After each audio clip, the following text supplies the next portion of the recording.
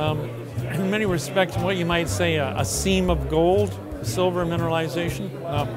What I mean by that is that if you look historically around the world, and particularly the US, the Coeur d'Alene district, back in the silver days, the bonanza silver days, they found veins. And when you think about old-time mining, you have a picture in your mind of being underground, closed in, where there's a seam of white material on the wall with gold through it.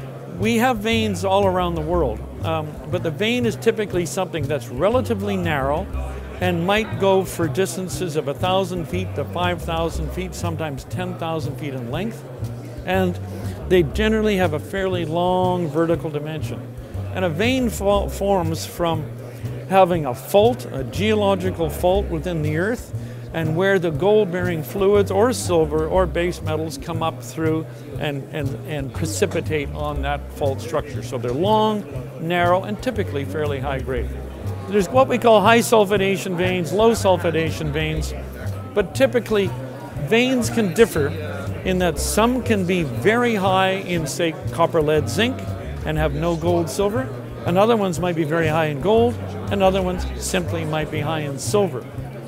The ones in Argentina, in southern Argentina, where Extorre are, they're called epithermal, low sulfidation epithermal veins, again, fairly narrow, in the order of 7 to 10 feet wide.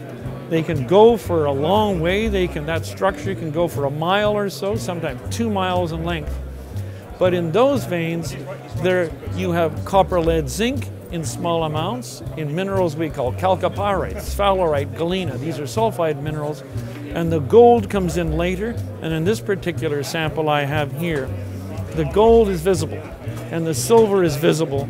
So when you drill these cores through, you can actually see the minerals. So think high grade, concentrated within fairly narrow zones, not dispersed into the other kinds of things that we call porphyries, for example.